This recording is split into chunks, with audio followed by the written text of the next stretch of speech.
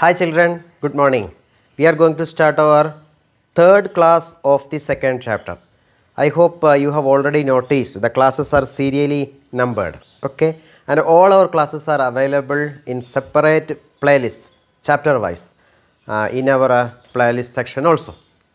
And today we are going to calculate the electric potential due to an electric dipole.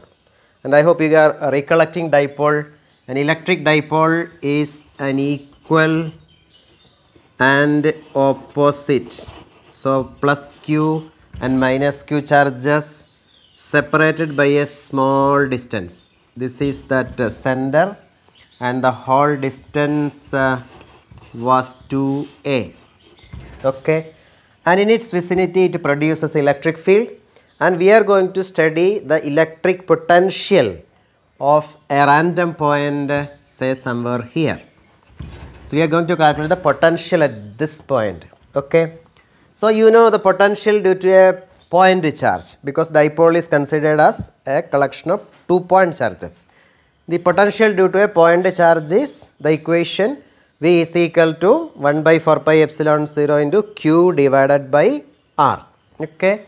So this point is at a distance R from the center. So we have this distance, but actually we are in need of this distance and also this distance for the calculation of the potential at this point. So we need these two distances. And for calculating that distance, we take this angle, the angle between the electric dipole vector and the position vector, to be equal to theta. And you just draw a perpendicular like this. Why we are drawing it? Now this much length is R. So what we do is, this distance is R minus this much. So we calculate this shaded length, and this length will be this much less than R, and this distance is this much more than this R. This is what we do. For calculating this shaded length, what we do is we calculate cos theta. So cos theta is equal to this shaded portion divided by, now this factor, if this is 2a, this much will be a. Okay, so this length will be a cos theta. Okay, so this length will be R minus a cos theta, and this will be R plus a cos theta. So that completes the figure. You need not write this in the exam, that is why I have written casually that. Okay. So now the distances we know. So this charge produces a negative potential there, and this charge produces a positive potential there. So the total potential at that point is V is equal to 1 by 4 pi epsilon 0 into Q divided by R minus a cos theta plus 1 by 4 pi epsilon 0 into minus Q divided by R plus a cos theta.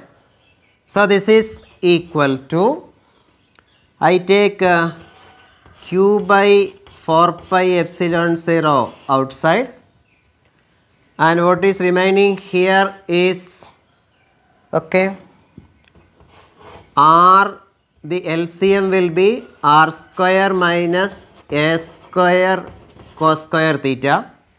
I hope you understood. It is like a minus b into a plus b, which is a square minus b square, that's written here, and here you have R plus a cos theta minus R plus a cos theta. You have to write it carefully there. So now we go for simplifying that. this is equal to Q divided by 4 pi epsilon 0 into 2a cos theta divided by r square. I am writing only r square because this is an approximate value, because this a square is very small compared to r. So we approximated that. So this is equal to, so this is the equation for potential we are arriving at, 1 by 4 pi epsilon 0 into 2a into q is p. So p cos theta divided by r square. So this is the equation for electric potential. I suggest you to by heart this equation and study that well. Now as usual, whenever you get an equation in physics, we will study this in detail. First you have to by heart that equation, V is equal to 1 by 4 pi epsilon 0 into p cos theta divided by r square. Okay. Now you understood that the potential depends on two factors. No, 3 factors. It depends on the dipole moment. It depends on the angular position of the point and depends on the distance to the point. Okay. For studying that equation, what we will do is we will rewrite it. So you have a positive charge, negative charge. This is the dipole's axial line. This is the equatorial line. Okay. So the equation for potential I am writing here, V is equal to 1 by 4 pi epsilon 0 into p cos theta divided by r square. We will study that equation. If the point is here